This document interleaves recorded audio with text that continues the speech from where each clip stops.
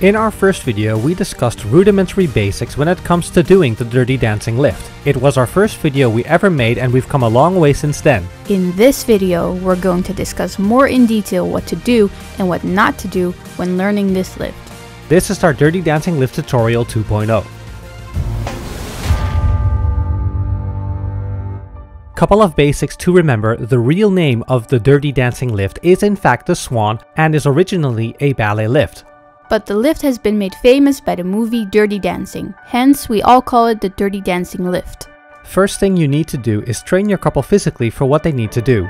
The flyer needs to practice her swan position on the floor. Do this by laying on your stomach, then arching your back so your entire body is off the ground. At this point, only your pelvis should be touching the floor. Once in this position, practice your balance as though the floor would be the base's hands.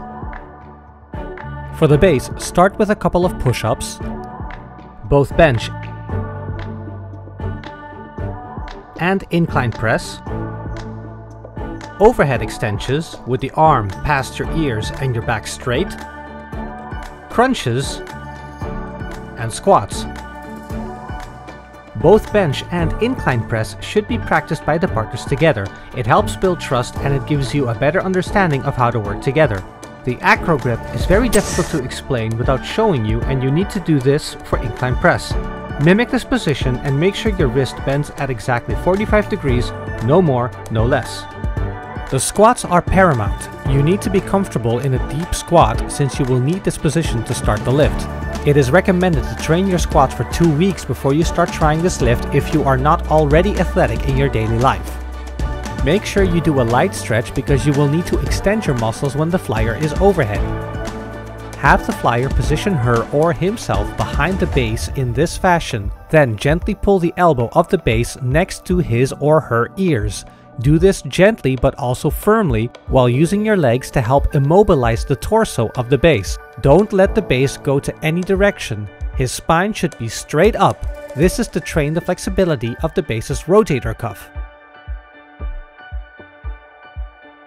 When first learning this lift, do it from a static position. You're going to want to take your hands and place the palm of your hand on the flyer's body in a way that the center of the palm is cupping the hip bone of the flyer. If your flyer has exceptionally long legs or short legs, this position could vary. Put the hands slightly lower if your flyer has long legs. Place your hands slightly higher if the flyer has short legs. In the film, Jennifer Grey and Patrick Swayze do the lift with a running start and Jennifer keeps her arms fanned out in a graceful position, but this is not how you learn the lift at first. Once the base's hands are in position, have the flyer grab hold of the base's wrists and lock them in place. With both partners in position, have the leader count down. The base makes that deep squat we talked about earlier, while the flyer should do a modest squat while slightly leaning towards the base. She should now jump as hard as she can and do a swan dive over the base. The original lift is also called a swan. Irony. Because the base's hands are actually tabletops and he is not gripping the flyer's body, it is important that the flyer uses her upper body strength to force the base's hands in position. You should keep applying this force until you are balanced in position overhead.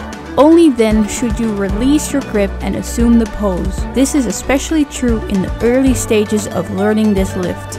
The base should attempt to use as much of his leg strength as possible and his back as little as possible. Keep your back straight, keep your abs engaged, then press the flyer by extending your arms straight up past your ears, only just slightly spotting the flyer by glancing upwards, not by tilting your neck. From the moment this lift begins, the flyer needs to engage her core. For the entire duration of the lift, her core must stay engaged. Never fall forward or let your legs dangle down. Once high up, try to move as little as possible, since the base is already making small adjustments to keep you in balance. If you move too much, the base won't know what to do and you will probably fall. When placing the base's hands on the flyer's body, remember to platform your hands in a tabletop manner, keeping the palms flat on the flyer's body. Gripping the flyer's body is a big mistake. If you place your hands in this fashion, your thumbs will be jamming into the flyer's torso. causing all but the most fantastic flyers a lot of discomfort. It also requires rock climber strength for the base to do it in this way. So, platform the hands along the flyer's body. Do not bend your back. A big mistake bases make is to lean over, curving their back. This puts almost all the strain on the base's back. The reason the base usually does this is because they try to relocate some of the pressure from their deltoids to their upper pecs. But you really have to force yourself to use your deltoids, since changing your physical position to use your pecs will simultaneously mean straining your back. The other reason a lot of bases look up is because they try to keep the flyer in their visible sightline. Looking up at the flyer is good to spot your flyer should something go wrong. But instead of trying to face your flyer by bending your back, instead try glancing up with your actual eyes while keeping your face leveled. The last reason bases bend their back is because of rotator cuff mobility. In order to press your arm straight past your ear, your rotator cuff needs to point directly upward, which is not the easiest thing to do. When the flyer is stretching the base's rotator cuff, check to ensure the bicep is indeed at the backside of his own ear while his back remains straight. If you see the base's back hollow out when you pull his arm up, the flexibility is not there yet, and you should train that gently every day with stretching before you start doing this lift. Remember that the base must always squat below the flyer. The squat is a lot deeper than most people realize. You have to keep your back straight while simultaneously being level-eyed where the flyer's body and the base's hands are in contact. Of course, this can vary depending on height difference, but for most people this should be the rule. This is also one of the main reasons why practicing this lift in the water is such a bad idea. For water to even have any effect where safety is concerned, the water needs to be above the hip level of the flyer. This means that when the base squats down to get his eye level in position, he will be 100% immersed in water. Another big deal is the micro steps. If you look here, you'll see the base make small steps and lean back and forth slightly. This is done to help counterbalance if the flyer accidentally leans too far forward or backwards. Now add water to the mix with current and soft sand, or worse, sharp rocks underneath, and it becomes very clear very quickly that doing this lift in the water is a bad idea. And we have not even stated the obvious yet.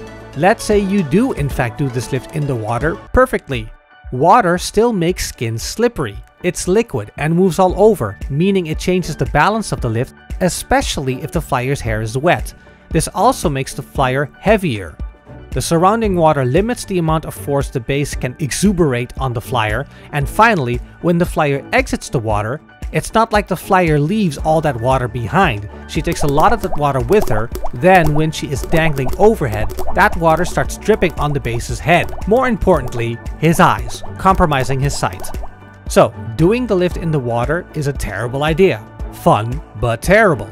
If you want to do this lift in the water because it's a warm summer day and you and a friend or partner want to reenact the scene from Dirty Dancing for awesome summer beach pictures with a stunning sunset in the background, that's a totally different story, and you should definitely do that.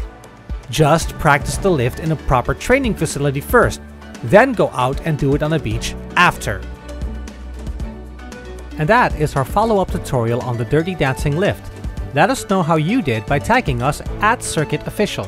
If you like this video, please don't forget to give it a thumbs up and consider subscribing.